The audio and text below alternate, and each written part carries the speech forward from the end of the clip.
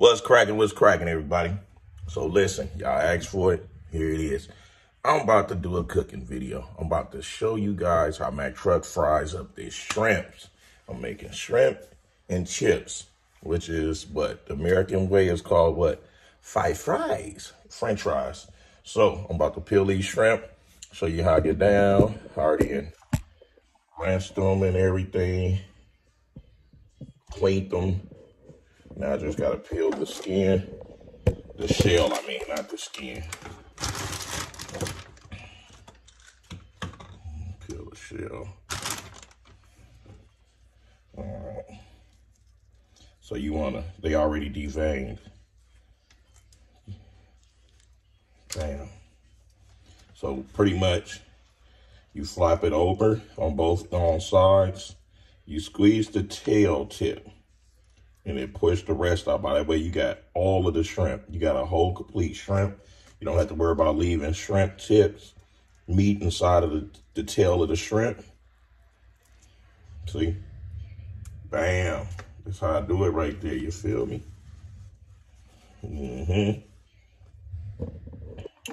So, I'm about to get the peeling on these. When I get ready to batter them up, you know, I'll just click back in with you guys, all right?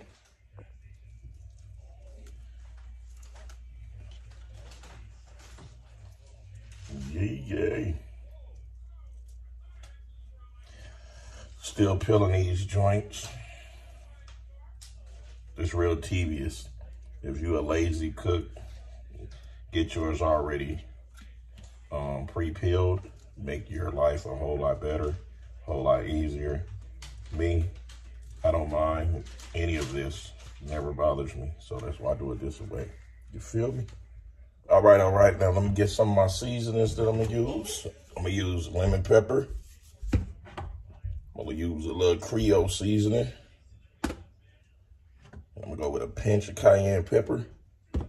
And then I'm gonna go with my fish mix. You feel me? So we about to show you how much to sprinkle on this stuff. Now the lemon pepper, don't be stingy with it. You don't want to make it too much. Go with a little bit of Creole. No, I don't measure it. I eyeball. I've been cooking for quite some years. There you go. And then just massage it into the shrimp. Massage it into the shrimp.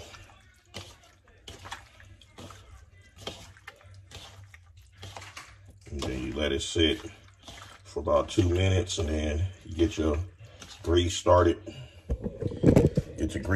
Now look, I'm going with olive oil because it can hold a temperature up to 425, something like that. And then when you go with extra virgin olive oil and it goes past the temperature of 325, 350, the temperature gets so hot, then it can become kind of toxic.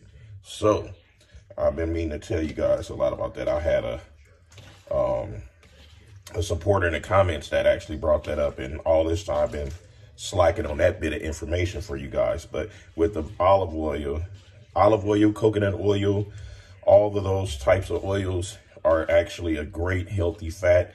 You got avocado oil, all of that. That's a healthy fat. And with a healthy fat, it means that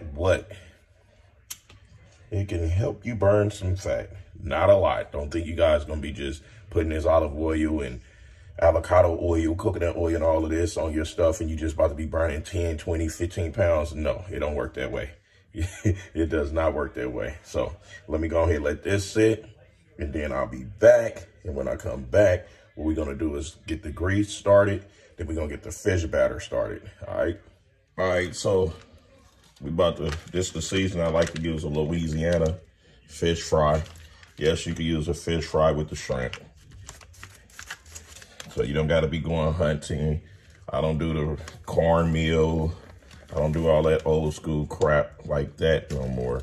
Unless I'm making hot water cornbread, baby. So as you can see, my container that I use is, and And I'm gonna put it up inside. Hey, that's what she said. And then I'm gonna actually batter the shrimp, get a nice amount ready to where when I drop it in the skillet, it'll start being able to get that nice golden cook. I'm about to lay out a pan with napkins on top to it where it'll absorb the excess oil that's gonna be on it. So we keeping it to where it ain't gonna be all super oily, full of olive oil and everything. So we try to keep it clean, even when we keep it dirty, baby, because we eating real food. Real food is what it's about. Real food. Okay, that's how I batter it.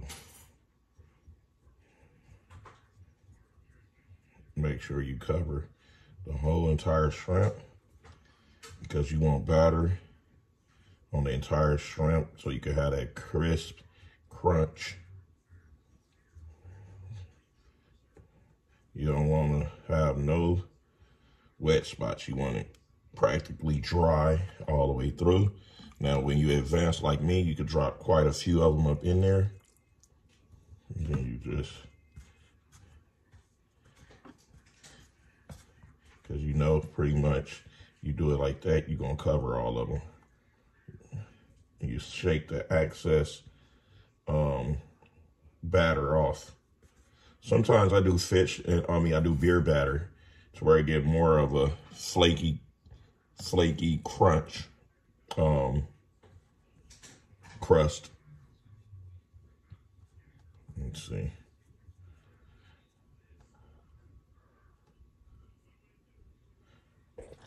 All right, now placing the shrimps in. I'll do them one by one. Lay them on the sides. Yes, it takes a little extra time doing them one by one, but you do it fast enough, they won't cook before you get them all in. They'll still cook around the same amount of time and temperature.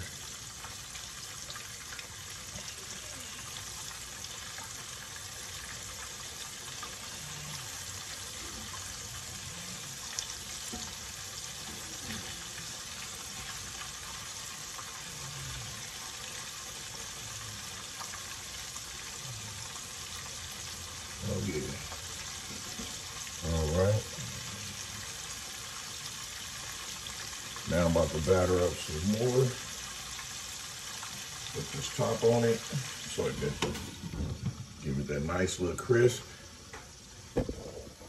You know, put the top on it, get a nice little crisp. You want a nice little crunch.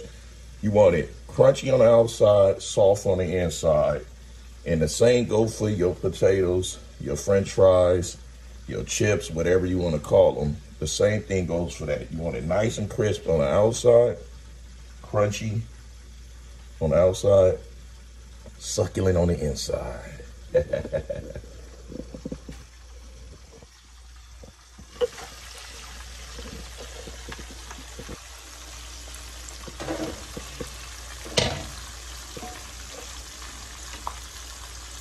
Try not to let them touch.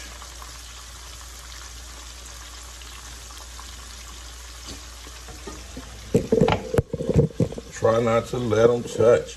Now, I know some of y'all gonna be like, this the Mac I like to see. I'm still the same Mac regardless, no matter what. I know how to chew gum and rub my belly at the same time.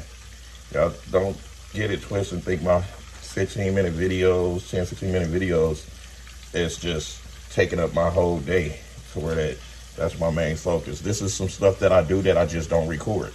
So I decided to let you guys witness me frying some shrimp, because this right here would be very beneficial for a lot of you guys out there that still like to eat a nice, clean, dirty meal of fried shrimp, seafood, and stuff. You know, there's nothing wrong with treating yourself every now and again to your little fried food. As long as you ain't frying it in vegetable oil, all that canola oil and all that unnecessary crap, you'll be okay. All right.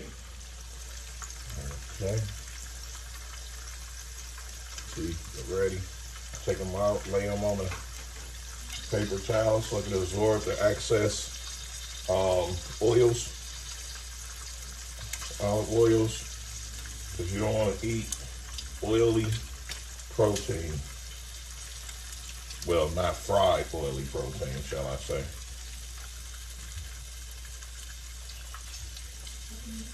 I know y'all like, damn, Mac Truck, we ain't seen you fry seafood in about 8 years, 6, 7 years. When you was frying up that tilapia and them shrimp.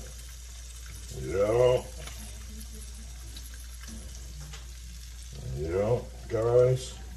I decided to bless my loyal, faithful family members / supporters with a cooking video that y'all been requesting for quite some time. This is for y'all, for each and every last one of you good peoples out there. I hope y'all enjoy this holiday weekend. Stay safe, stay sucker free, stay away from them watermelons, those cucumbers, and them men that be trying to feed you that shit. Stay away from those people.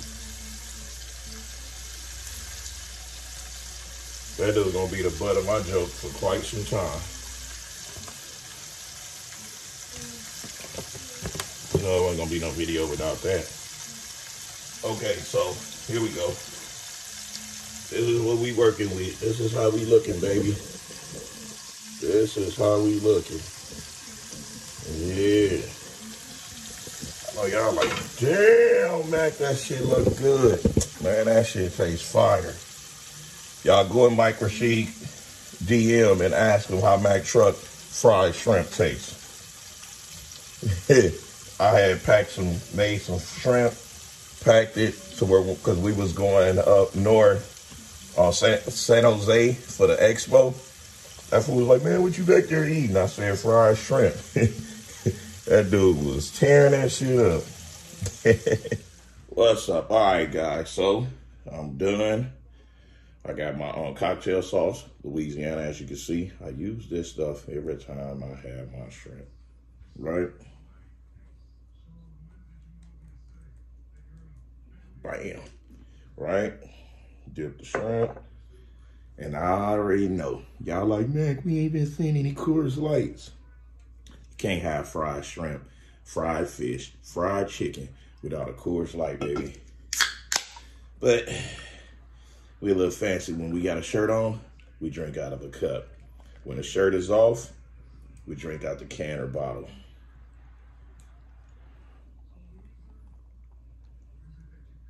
There you go. So let's see what this shrimp working with.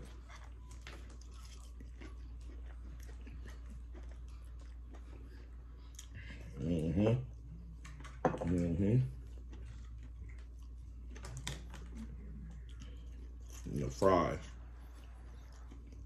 or chips, some of you call them.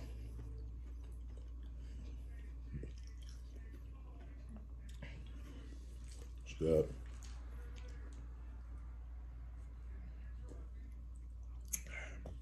Well, my good peoples, I'm about to get into this food, and I'll holler at y'all later. Until next time, those of you like the video, hit the subscribe button, hit the likes for the thumbs up, hit the notifications if you want to make sure that you don't miss any of my videos.